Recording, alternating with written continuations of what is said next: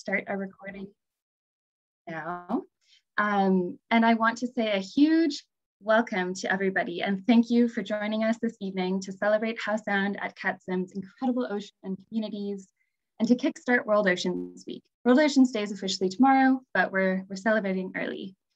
My name is Fiona Beattie and I'm here with my co-host Bridget John. We're super excited to take you on a journey tonight to learn about the life that thrives in and around Howe Sound Átl'xa7tsem. Tonight, we will hear stories from some of the superstars of the Sound's marine food web: plankton, eelgrass, and herring. We'll also learn about how community voices and local and Indigenous knowledge are being brought together to inform decision-making and education in the region. And we'll watch a short video that showcases some of the amazing work done by the Marine Reference Guides team over the past few years to create maps, tools, knowledge, and relationships that strengthen our region's ability to protect ocean and community health. So tonight is all about Howe Sound Átl'xa7tsem, which is the red blob in the middle of this map. Átl'xa7tsem is one of 3 Squamish Nation place names for the ocean here and references the journey by canoe from Squamish out toward the mouth of the Sound and the Strait of Georgia. And I show this map as a reminder that what we are going to be talking about is very place-based and really focused on the deep water glacial fjord that is Átl'xa7tsem, but the stories and lessons and knowledge are also intricately connected with the water, people, and communities throughout the Strait of Georgia and the Salish Sea. The waters that flow into and out of Átl'xa7tsem are a core part of the Squamish Nation's ancestral and unceded territory, which is where we are joining from tonight. We're so grateful to be working with and learning from the Squamish Nation throughout our project, and we're really excited that we'll get to hear from the nation's counselors and youth throughout the rest of the evening. Before proceeding with our program, I do want to bring forward that while our event tonight is about celebration and community building and ocean health, there is a lot of work that still needs to be done to heal from the trauma that has occurred to Indigenous communities over the past centuries since settlers have made contact in Canada. And the recent discovery of the 215 unmarked graves at the Kamloops Residential School is a poignant reminder of this. So we hope that everybody listening today has been able to take space over the past few weeks to remember and mourn this history and to heal with your community. And for the non-Indigenous folks on this call, we're dropping a link into the chat to the Truth and Reconciliation Commission's calls to action. We encourage you to take the time to read this report carefully and identify ways that you can actively advance reconciliation so that all communities throughout our region, this territory, and the country can feel safe, practice culture, can heal, and can enjoy a healthy ocean for generations to come. So at this point, if you haven't yet, please do put a territorial acknowledgement into the chat to acknowledge where you're joining from and the nations on whose lands or waters you're currently residing. So at this point, I'll turn it over to Bridget to walk us through some housekeeping things. Hi, so we have a few things to go through before beginning the event. As this is a Zoom webinar, you as an attendee won't have access to your audio or video. However, we do highly encourage you to use the chat box for any comments you may have. One tip for the chat is that when you're sending a message, make sure you select the option to send the message to all attendees so that everyone can read your message, not just Fiona and I, the panelists. The best viewing option is to click the view button in the top right and select speaker view. We have a few fun multiple choice questions for you that will pop up on the screen, so stay tuned. The event will be recorded and posted on our website after, so if you miss anything, don't worry. So between now and 8 o'clock, join us and celebrate Howe Sound Átl'xa7tsem's ocean and community. From our interactive map, community network map, eelgrass, herring, plankton, interviews, and so much more, and even a brand new Marine Reference Guide promo video, we have a lot to share tonight. Now, I would like to pass it off to Chris Lewis to provide a welcome from the Squamish Nation. Chris Lewis is the council member and a spokesperson for the Squamish Nation, and we're so grateful for the leadership and support that Chris has provided for the project over the last few years.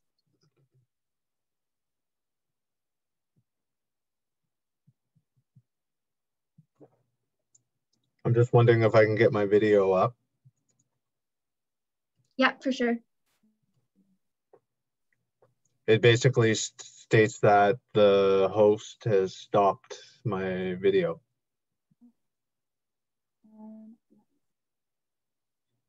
I'm going to make you co-host, Chris, so that you can share your video. Can you try again? Okay, there we go.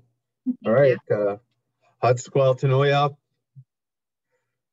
Cinquementomi Kakakanak just opening in the Scohomish language, saying it's great to see each and every one of you virtually here.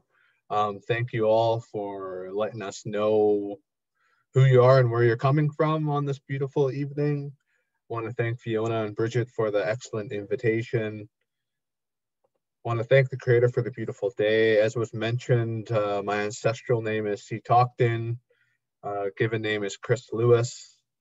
I am one of 16 elected council members of the Squamish Nation and also one of the political spokespersons along with my colleague Kalseelam.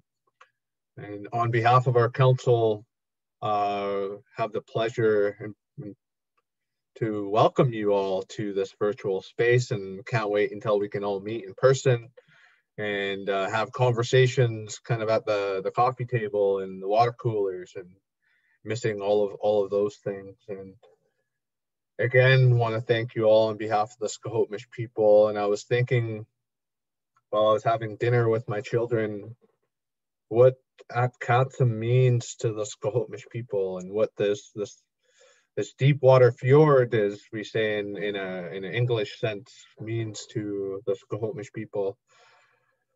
There's many terms around Scohomish. We are the Scohomish. Some of our elders reference the north wind, the wind that blows out in the morning and then blows back in, the windy place of Scohop. There's many translations in that. We are the people of that north wind, of that wind that you experience when you're on the Sound. That's how our relatives to the south, north, and east recognize us.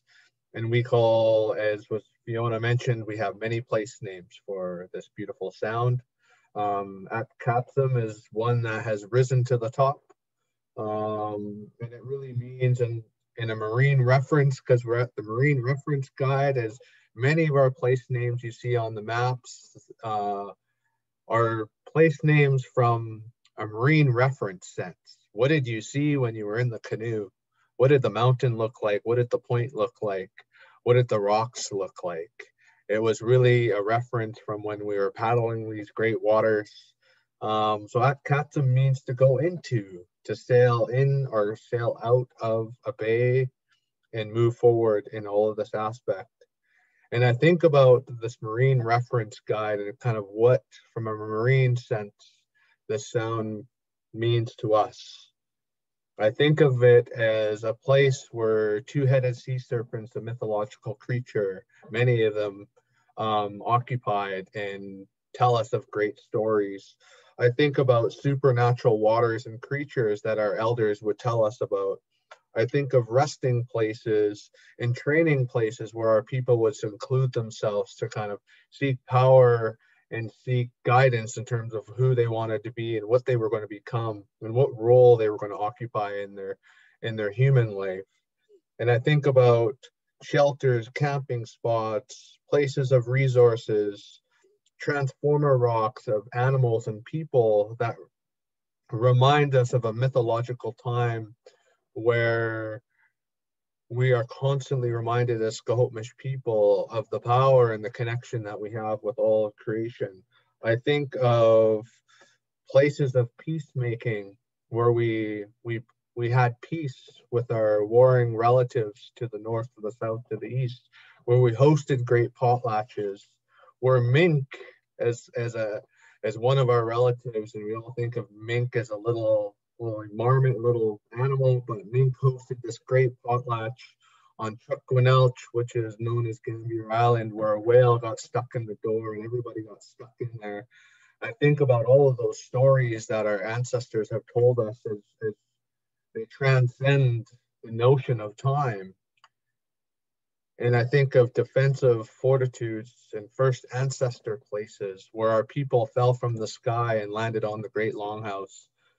And I think of places where we've met the first non-Indigenous peoples, the sailors that came from a faraway land. All of those things are in Átl'xa7tsem. When I think about this beautiful place and this beautiful sound, that's what it says to the Scohomish people. That's how rich it is to us as a people. And our history is all of your history. We think about that richness and we pull it in, because when we think of times that we have gone through and the trials and tribulations of residential schools and the hurt and pain that we continue to endure as an Indigenous people and as a country now, I think of the richness that the sound is reverberating. That's in the rock, it's in the stone, it's in the water, it's in the creeks that flow down. It's all around us. We just, as my great auntie would say, I said, what happened to all of these creatures? Where did they all go? What happened to all the supernatural creatures? She said, nephew, we just lost the ability to see them. We must train ourselves to see those things again and reconnect to those things again. So on behalf of our Scohomish people, I welcome you and thank you for this great honor. And I look forward to all of the great work that we continue to do. I cherish and uphold the memorandum of understanding that we have with the Marine Reference Guide, that we're going to uphold our young youth that are coming up and hold up our people for really the notion of protection and restoration and stewardship of this great waters that we call Átl'xa7tsem and everything that is in it. Átl'ța7tsem, those are my words, and thank you for being here tonight. We are all honored by your presence. Átl'ça7tsem. Thank you so much, Chris. That was a really wonderful welcome, and I really appreciate the words that you shared in reference to the value and the meaning of this project. And we're kind of on the same page, because the next short portion, I kind of want to walk us through a little bit of a visualization exercise, which you sort of already set the stage for. And so I invite everybody who's joined in this call, all 126 of you, to visualize being on a ferry or a water taxi or a boat from Horseshoe Bay or to Bowen or Gambier or Langdale. Or maybe you're in a car and driving up the Sea to Sky Highway to Squamish, Whistler, or beyond. You look out into Howe Sound at Átl'ța7tsem, and what do you see? What does your mind focus on? The sparkling blue water, the gray misty skies, the layers of mountains and islands. Do you know the names of the islands? Do you know their place names, their stories or histories? Or maybe you're thinking about the whales that you saw recently, or the sounds of seabirds along the shoreline, the smell of salty air in harbors and marinas, or the feel of eelgrass as you swim in shallow water. Maybe you're remembering going to the beach as a kid and scrambling around the Sound's rocky shoreline, searching for crabs in the intertidal zone. Maybe you're thinking about the countless hours you've spent fishing on the Sound, or working at the log sorts, or diving and exploring the underwater world. Or maybe you're simply sitting at the beach and staring out at the water and the waves, lost in thought. There are countless ways that we connect with the ocean here. And our project, the Marine Reference Guide, our goal is to protect those diverse ways of connecting with and valuing the region's water by creating maps and resources that inform planning, decision-making, and education. So since 2018, when the Marine Reference Guide started, it started when local governments in the area realized that they needed a tool that would help them bridge the gaps between their jurisdictions, a tool that would centralize and provide access to data about the region's ocean, and that would strengthen their ability to manage and mitigate the many pressures that impact ocean health here. Some of these pressures include climate change, shipping and resource extraction, recreation and tourism, and coastal development. So we set out to create an online interactive map, which we're super excited to be launching today, that visualizes hundreds of data layers and reports about the Sound's ocean and fresh water. You can use this map to identify areas that are important for different reasons, ecological, economic, social, cultural, and to understand how those reasons or those values interact in space. Maybe there's areas where there's deep compatibility across values and other places where there might be conflict. But either way, this map really helps to lift the ocean's veil so that more people can better understand what's happening and more people have access to robust and holistic information about Átl'xa7tsem's water. So this map is live on our website and ready to be explored and used by all of you. So we're not going to go into any of the technicalities of it tonight, but if you're super keen to learn about it, then we invite you to participate in a technical webinar that we're going to hold at the end of June to really dive into the details about the map, which we've just provided a link to the chat, or a link to register in the chat. But something that's really interesting about the Marine Reference Guide is as we worked to create this map and this decision support tool, our project evolved to become much more than just a map. We began to do fieldwork and research to fill knowledge gaps about the ocean and the people here. And we started to invest a lot of energy into community engagement and relationship building. So tonight, we're going to focus on those activities and share some of the Marine Reference Guide's highlights over the past few years. So we'll start with a presentation about research that we're doing on some very tiny plants and animals that form the base of the marine food web throughout the world.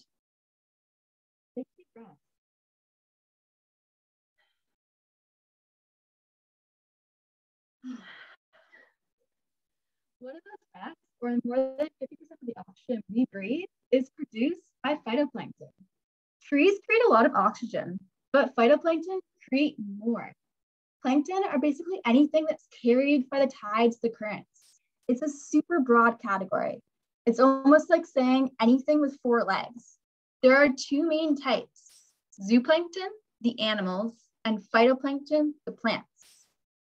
I.e., plankton from SpongeBob is a type of zooplankton called a copepod. It's got a way to move itself around with its arms and its legs, whereas phytoplankton only move with the water. Plankton, they store carbon dioxide. They feed humpback whales, herring, and other forage fish. Crabs, barnacles have a planktonic stage. Jellyfish and herring eggs, or chemish, are also considered plankton. That's why it's so important plankton are healthy in our global oceans, rivers, and lakes, but also in Howe Sound, Átl'ța7tsem, right here. So from the beginning, the Marine Reference Guide has wanted to fill knowledge gaps. The 2017 Ocean Watch report highlighted some knowledge gaps on plankton. It indicated that there was limited plankton data in Howe Sound, Átl'ța7tsem due to a wide-scale study not being done since the 1970s. And a lot has changed since then, with less industry and more remediation efforts. So in 2019, we started planning for a year-long plankton survey in the Sound for 2020, which then turned into 2021 due to the ongoing global pandemic. We have so far completed 3 surveys this year with 2 more to go. Our survey locations on the right with yellow dots are pretty much the same as what Stockner et al. Did in the 1970s, which is on the left. This is super cool because then we can compare how plankton abundance and biodiversity has changed over 50 years. It can answer questions like what species have been lost or gained due to climate change. To do this work, it's been fantastic partnering with the Pacific Salmon Foundation, Ocean Networks Canada, and Freedom Diving Systems. Here we are pulling in the CTD in January, which measures temperature, salinity, chlorophyll, oxygen, and depth, so that when we collect plankton samples, that information can give us a little bit more insight into what we're seeing. So looking at variables like temperature, salinity, chlorophyll, oxygen, we can figure out why there's more plankton or different types of plankton in certain areas. Depending on where we're sampling in the Sound, the zooplankton abundance and biodiversity can be a little bit different by location. So our first poll question for you, one of the samples is from the Squamish Estuary, and the other sample is from the Strait of Georgia. And the question is,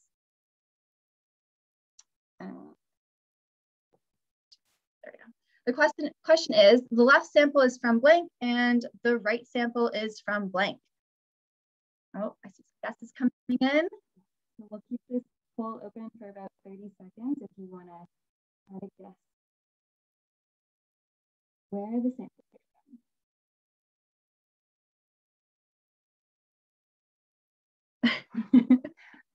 It's tricky, it's tricky.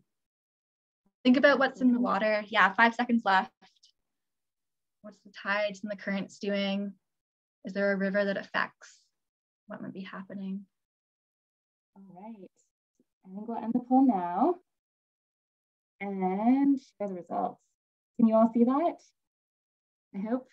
All right, cool. So yeah, not quite.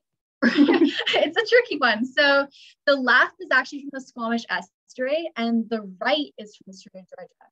With all the glacial silt coming out of the Squamish River, it reduces the light that can get into the water, and therefore there's less plankton where it's silty because the phytoplankton depends on the light.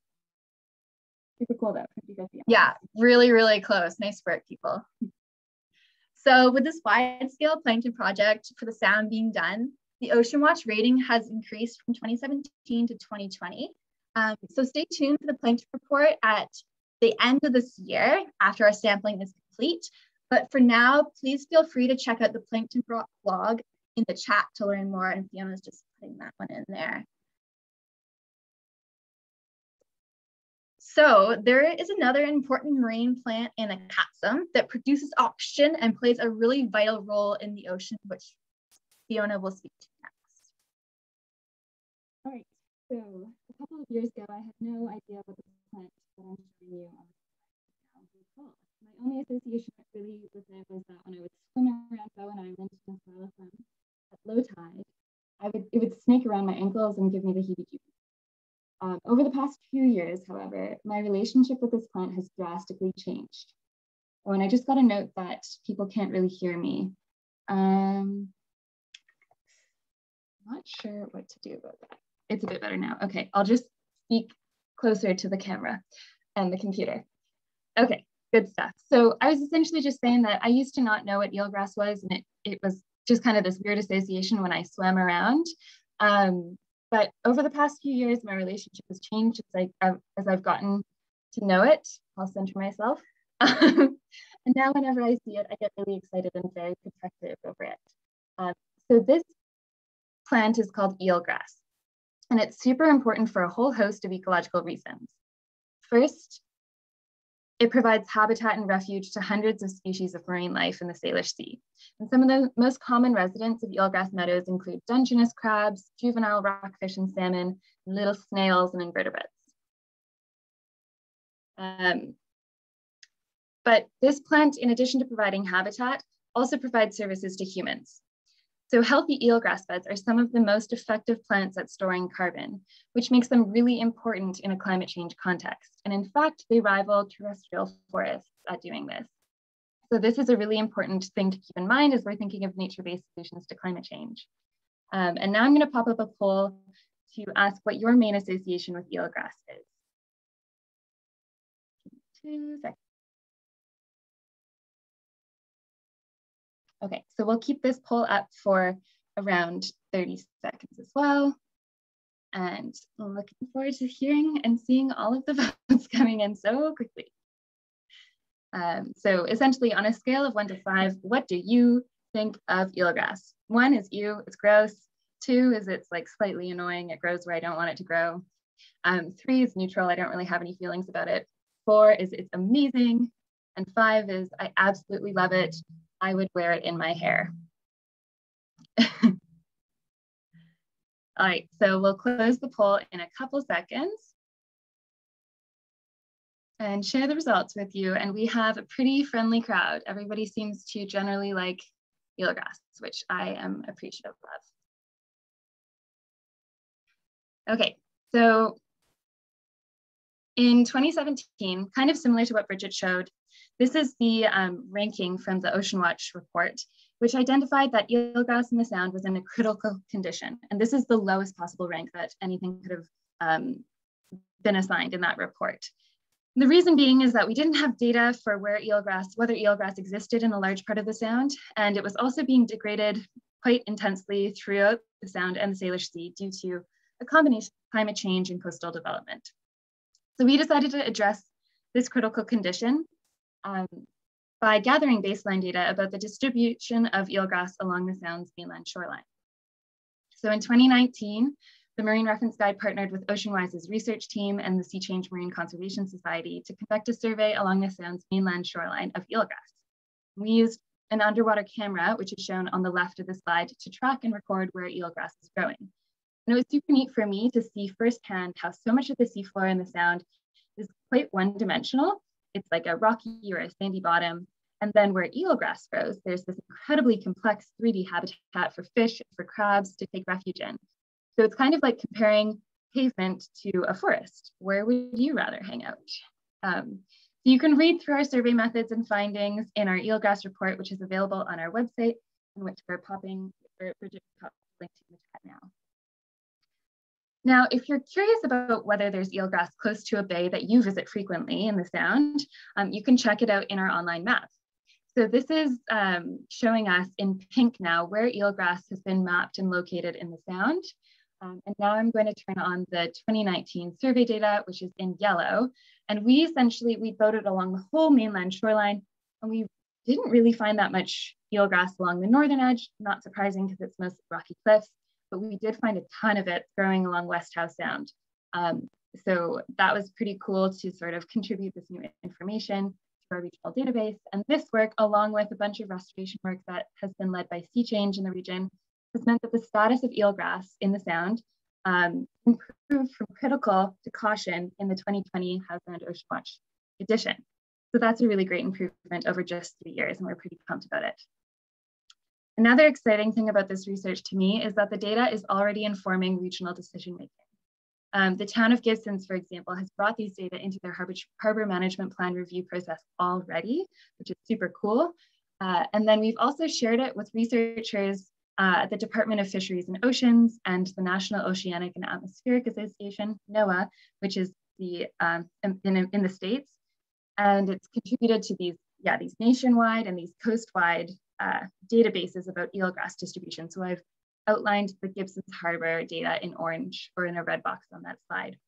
So in a nutshell, this is an example of research that's directly informing action and fulfilling community needs and priorities to improve ocean health. It's been super inspiring to see how many people have already made use of this data. And I look forward to sharing it with many more groups down the road.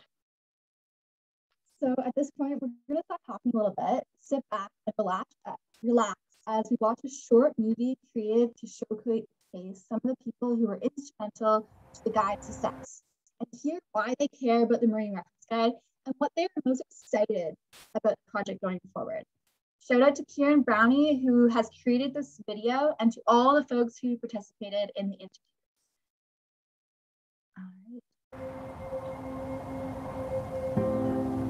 Absolutely beautiful. It's one of my biggest passions. The interconnectedness of everything. I think about compromise. And future. Teaching. Diverse. I think resilience is an important word. I think of mist and rain and storms. There's not just one word, but the combined sense of well-being is what I get when I think about the Sound. Traditionally, as Squamish people, it was a very big part of our travel. The knowledge that is held within Howe Sound is so hard to put into English words. There is just such an abundance there, and maybe it hasn't always been like that with the hard and terrible things that have happened in the Sound that have kind of led us to where we are. But the passion and the love that resides in Howe Sound, not only from Squamish people, but just from the generations of other people who have lived and worked and played there, is so abundant.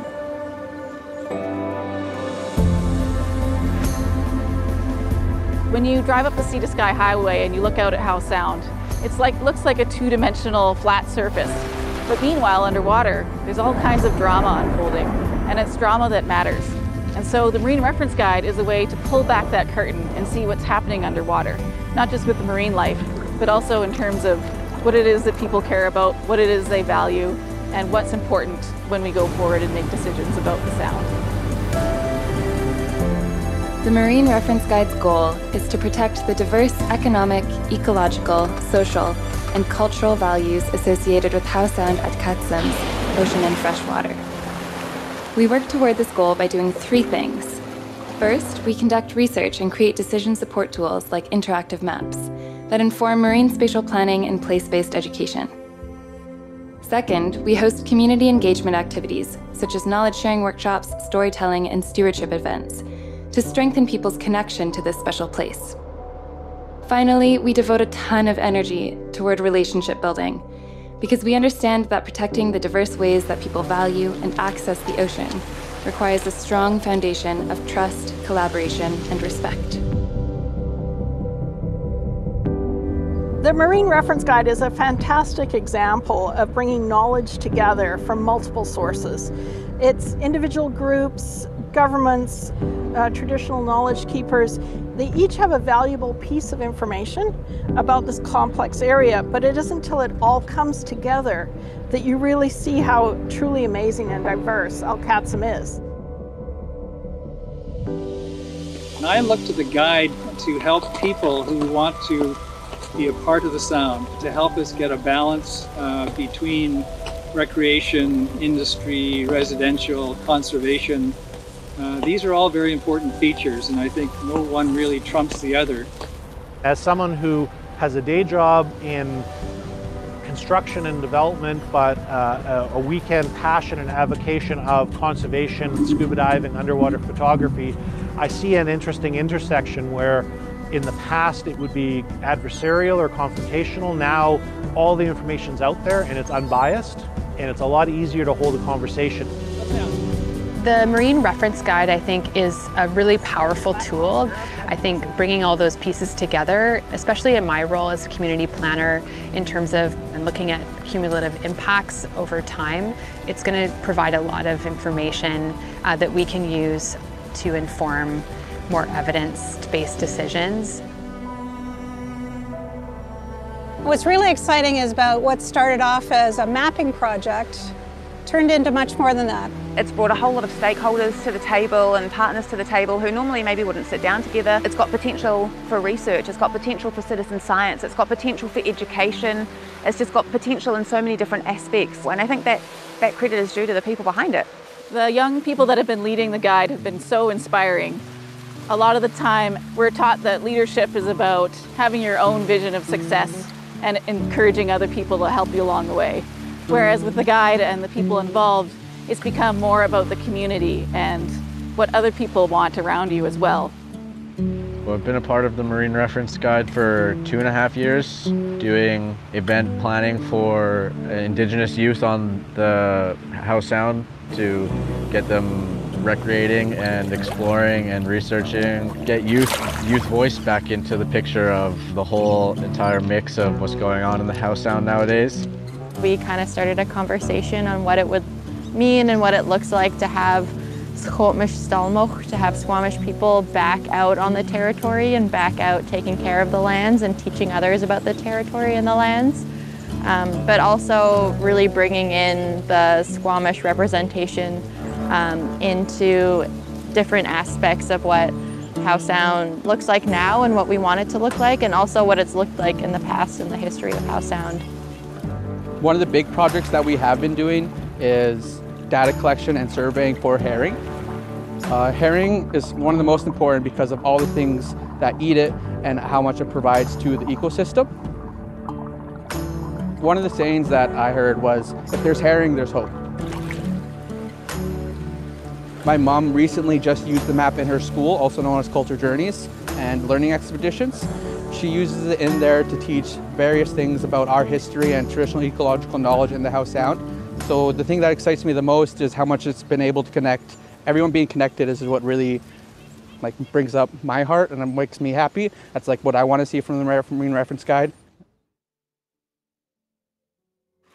I really think that the research tools are really going to help us, because especially coming from a leadership role, having all of our regions and our municipalities come together, all our different governments coming together so that we can effectively plan, not just for today, but for future as well.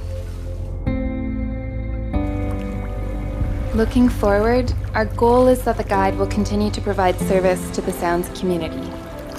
We hope that it enables decision makers to proactively protect both ocean health and community access.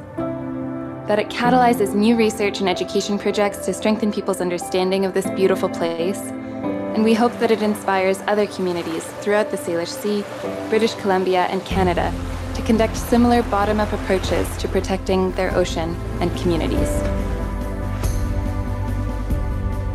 Rather than teaching the next generation of what to do to be sustainable, we need to make sure we're teaching this generation of all ages of what to do to make sure that we have a healthy and flourishing Howe Sound Átl'ța7tsem.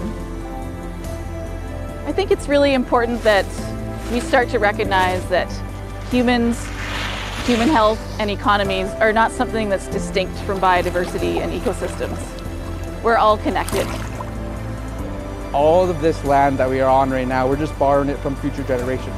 We're borrowing it from our grandkids. We're borrowing it from our kids and their grandkids. And what do you want to tell them you did for the environment for when they're older? Do you want to be the one who said you sat there and did nothing, or do you want to be the one who said you tried to help?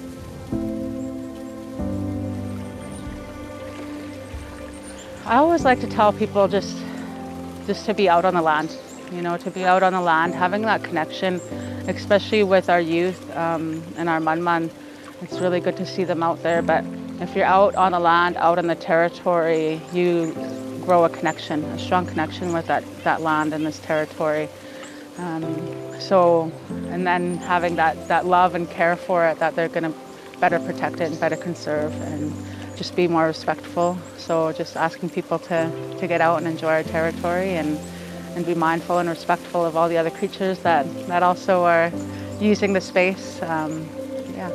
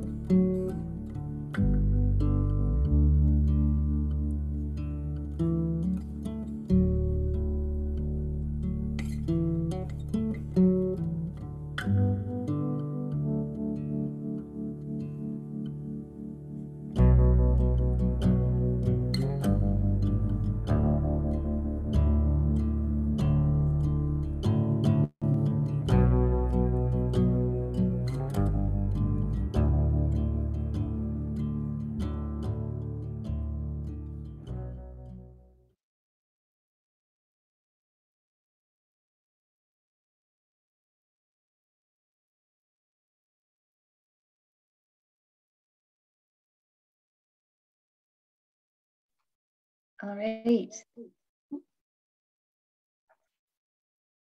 Thank you everyone for popping your feedback in the chat. It's really nice to see it come in and your amazing feedback. We're really grateful to everybody who participated in that movie, and a particular shout out to Kieran and Greg and Enrique, who were really instrumental over the past few days of putting it all together. But yeah, it's such a community effort, this project, and I think that video really speaks to that work. So at this point in the project, we'd love to invite Johnny to take over the screen and the mic, and I'm going to make you a co-host now and share some of the work that you've been leading over the last few years.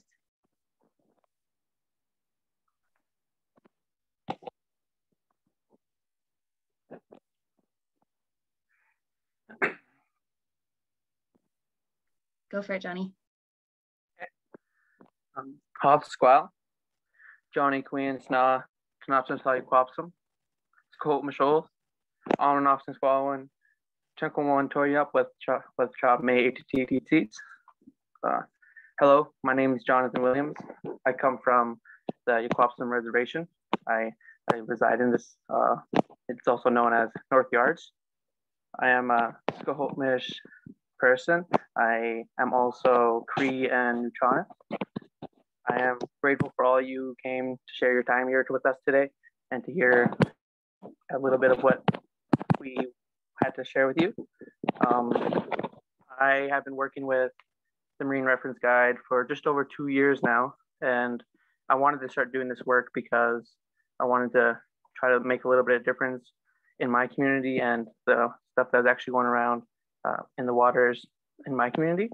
And I've been happy to be able to do engagement work with the Squamish Nation and Squamish youth here in my community, which really brought up my heart in the work that I got to do. The first event that we had was a shoreline cleanup that was hosted on Kwamkwam. We actually had, I think it was 14 of us or about 15 of us who canoed from Porto Cove to Kwamkwam to do a shoreline cleanup there. And we have also done a few workshops. One of them was about, or a few of them were about a guardianship program that we were potentially wanting to start here in Howe Sound. And then the main project that we've been doing lately, or that we were doing, was the surveying and data collection for herring.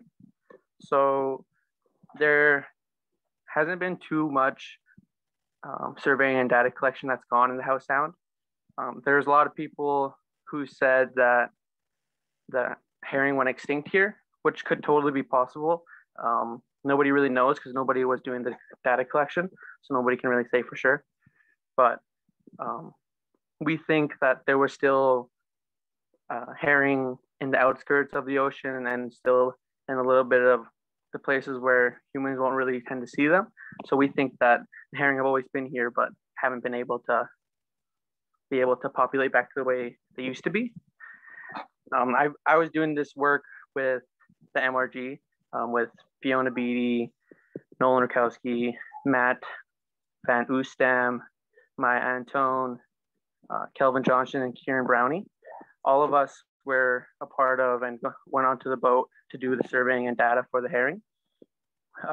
We actually got wetsuits so we could jump into the water and survey and data the herring from our eyesight and actually going into the water where the eggs were. We took data and surveyed various things.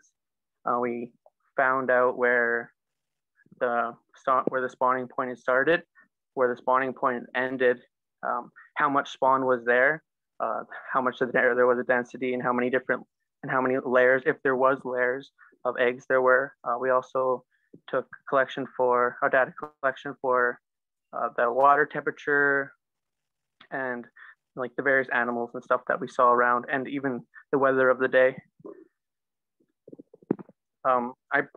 We wanted to start doing this work because we wanted there to be educational and proper information on herring in the Howe Sound, because before us, there was another person who doing it. His name was John Buchanan, and he was the one guiding us and kind of supervising how we started doing our surveying and data collection of the Howe Sound. He gave us a general idea of where to start and where to look for all the herring. There was a few places that we surveyed. For the most part, we just surveyed the west wall from the estuary all the way to about Kwamkwam, or also known as Defense Island. The four main zones that we searched the most was the terminals just beside the estuary, Fulgur Creek, also on the west wall, and then wood fiber. Oh, sorry, the three. And those are the three main places that we went to go search all the time. And the most density that we saw was at Fulgur Creek. And a lot of the eggs that we saw weren't actually able to, what's the right word? Weren't actually able to hatch. They didn't get, sorry, I can't think of the right word. Sorry about that. But we did get the opportunity to actually see a herring spawn. There was a community member, his name's Neil Baker. He called up Matt and a few of the members who were a part of this team, and also a few of the Squamish Nation members. Sorry about that. And me and Matt and a few of the other people went to go see if the herring was actually spawning. This isn't something that normally you'd get to see, especially here in Squamish. John Buchanan, the person who was supervising our work, said that for the 10, 15 years that he was surveying and doing data collection, he has never personally seen the herring spawn. And me and Matt doing this in our first year, luckily get the opportunity to see the herring spawn. And Matt had his wetsuit, and he actually got to go out swimming with all the herring while they were spawning. And it's a wonderful thing, because when they are spawning, they turn the water into like this like a kind of like a blue tinge, or it's like a different kind of tinge, and it looks really not. I've never seen the water look like that before, and to me it was pretty. I was just in awe of the beauty of all the fish and all the water. It was really hard to see the herring at first because of it was making it all murky. But Matt with his wetsuit went in down there and had a video with his snorkel and his goggles on, and he was saying that there was so much herring that they were just flying into his goggles and just hitting them in the face. I got the opportunity the next day to go. Matt brought me a swimsuit the next day, and I got the opportunity to go in there too. It was pretty awesome. That was the first time I've actually seen herring in the Howe Sound. I've never had the opportunity to see herring before that in the Howe Sound. The first time I even heard that herring was coming back or was in the Howe Sound was when I was 16, when John Buchanan first came to my uncle and taught a little bit about herring to us on community over on the Quam, and it's just one of the best things I've ever seen.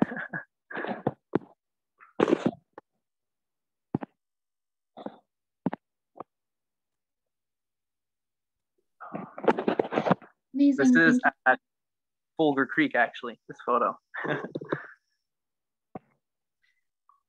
Thank you so much, Johnny. Yeah. Grateful. All of that. Thank you for your time.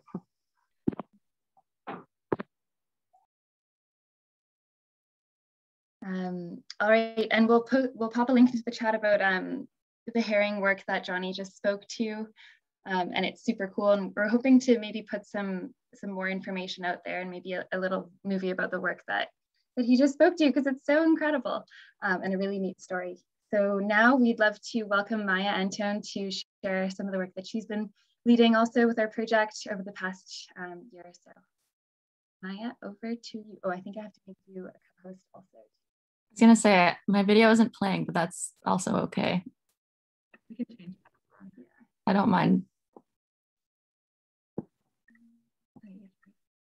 There you go. You should be able to share it now. Oh yeah, I can. Na tinoya Maya Antone Queens na tinatan awewik ochumel hotson squalwenchit quickwise teach not mentioned quiet Johnny to suhyam to Átl'xa7tsem Tunquenman told me up. So my name is Maya Antone. I come from the village in Brackendale, where I'm currently calling you from. Really grateful to get to share some words tonight and just share some of the experiences that I've had with this project. I've been working, I guess, for a year now, just over a year with the Marine Reference Guide, and I'm going to be speaking to the interviews that Johnny Nolan and I are doing right now. So yeah, we get to interview Squamish Nation members, our community members, about Howe Sound. We are listening to stories. We're actively listening on how our community members are connecting to the sound and connecting to the water. And this is a really important project because we get to really center an Indigenous way of being. These interviews are all about storytelling. So not only just our nation stories, our community stories, but just listening to the personal stories of our community members on their childhood growing up on Howe Sound, their childhood, at the rivers that connect to Howe Sound and the mountains that also flow to Howe Sound. So it's a really beautiful project to be a part of right now. We get to listen on why the water is so important to community members. And I think, acknowledging that the water is so important to everyone for different reasons. For us, there's a lot of cultural reasons of why we want to be protecting Howe Sound, and that includes traditional diet and our stories, but also just listening to why the water is important to everyone for different ways, and understanding how and why the health of Howe Sound is so important, and why the health of the fresh water around Howe Sound is so important as well, and also identifying why we need to protect it, and identifying how we protect it, because we have different ways of protecting the ocean, and really bringing forward this Squamish values and Squamish ways of being when it comes to Howe Sound, and how we want it to look for our future generations. We are listening to so many diverse people, diverse voices, diverse experiences. We're trying really hard to listen to elders, to listen to youth, to listen to adults, you know, a spectrum of genders. It's important that we really recognize that we have our own experiences with the water, and who we are is what grounds us as Squamish people. So that's really exciting. And yeah, we're getting pretty far or pretty close to the end of it. I think, you know, we could talk to our people forever about what Howe Sound means to us, what Átl'xa7tsem means to us. But just getting to listen to the stories from our people, and there's so much to be said about just allowing our people to talk and allowing them to share their experiences with us. So that's a bit about our interviews that we're doing. We really want it to be a reciprocal relationship. So understanding, you know, what they share with us, what our community members share with us, we're going to be sharing back to our community. So sharing all of the stories that we're getting with our Squamish Nation community, but then also putting that onto the map in a way that's, you know, not so Western science focused, but recognizing Indigenous science as an important piece of Howe Sound, and an important piece for the future too. We know that Western science and Indigenous science are very different in a lot of ways, but when we can bring both of those together to protect Howe Sound and protect the watershed that flows into Howe Sound, I think there's a lot that can be done. And like Chris mentioned in the welcome, which was really beautiful, thank you, Chris. You know, we have so many stories of this place, and you can just hear how sacred our relationship is with, you know, in that 10-minute welcoming that we had. So imagine hearing, you know, hours of stories of it, and hearing about these stories in this Ho'omishnechim in the Squamish language. And not only do we want to just share this with our community, but I think there's so much power in sharing all of this with, you know, non-Indigenous community as well, who live and breathe in Howe Sound as well. So bringing all of our communities together to protect the sound for all of our future generations, and also equipping kind of the youth, us, me, Johnny, and Nolan, with the skills and resources to get to lead these projects is really exciting. So yeah, that's a bit about what we're doing right now. Yeah, I think I'm going to leave it at that because I don't have much time. But thank you so much for joining us tonight and allowing us to share a piece of ourselves with you, and sharing a piece of your connection of Howe Sound with us too. Shinkwen Mantomiap. Gratitude to all of you. Thank you so much, Maya. Yeah, I definitely agree. Bringing those Indigenous stories, Western stories together are so important, especially in Átl'ța7tsem Howe Sound. So thank you so much for that. And I just wanted to mention, along with the surveys, we also have a aquatic values survey along with interviews. And we would love to have everyone here answer the survey. It's about the sounds, ocean, and freshwater. And if you can fill it out before this Friday, June 11th, that would be amazing. The survey's purpose is to understand how community groups and individuals value the sounds, ocean, rivers, and streams, and to characterize community stewardship and connection to place. So Fiona has just popped the survey link in the chat. So the people side of things is really important, as collaboration is vital to sustainable waterways. Over the past few years of building our decision support tools, we've been asked multiple times, who is doing what, where in the sound? With our online interactive map to be completed, it really made sense to create a secondary map called the Community Network Map. This map is a myriad of groups and organizations who do ocean-related work projects in Átl'ța7tsem. This community network map was partnership with our team and the Ocean Bridge Direct Action, an Oceanwise initiative. The community network map has over 150 organizations, and it is growing. Each organization is sorted on the category in the left. And let's say perhaps someone wants to get involved with monitoring and restoration work with salmon, but they aren't sure what groups are out there or where to look. Or perhaps a government wants to reach out to different stakeholders to hear their thoughts and values on a project. Or perhaps researchers have a project that they want to collaborate with people in the sound. We hope this map continues to build upon regional collaboration and networking as well as build upon awareness about the Marine Reference Guide across the Sounds community. We're always keen to hear feedback. So below the map is a feedback form. You can check out the community network map in the link in the chat, which Fiona just put in there.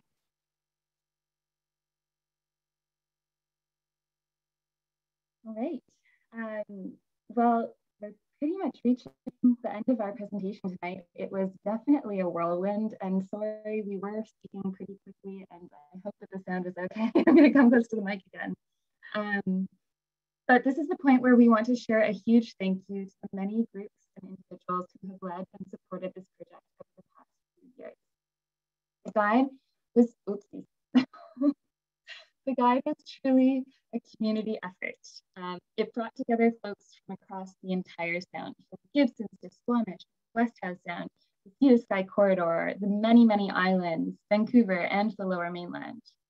So the faces that you're seeing now include the 7 staff members behind this project and 4 volunteers who championed all of the work that has been shared today, as well as the 12 steering committee members who poured countless hours and days into shaping the project, the elected officials from the Squamish Nation and the local governments who inspired and provided leadership for this project, and the many, many foundations and governments, advisors, and organizations whose support enabled us to achieve our goal. It's pretty incredible seeing everybody up here on the slide, and it's just a huge testament to what you can do when you all pull together in the same direction and channel your energy toward a common vision. So thank you very much.